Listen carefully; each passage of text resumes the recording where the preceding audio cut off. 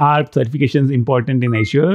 The answer is yes and no. The problem with Azure or any other cloud platform is that there are too many services. There are 200 plus services in Azure. How do you learn all of them? How do you get a structure around them? That's where I think certifications have a great role to play. Certifications give you a structure around the learning. So they give you milestones, intermediate things that you can check against. And they also give you a completion thing, so a feeling of having achieved something. They also give you a big picture of the entire Azure platform. A number of Azure professionals who have worked with Azure for more than a few years, maybe 5 years or things like that, also don't have exposure to more than 20, 25 services. So even for them, doing certifications gives exposure to the wide array of services which Azure provides. So certifications are really, really good, irrespective of whether you are starting with Azure or you are experienced with Azure and you want to test your learning.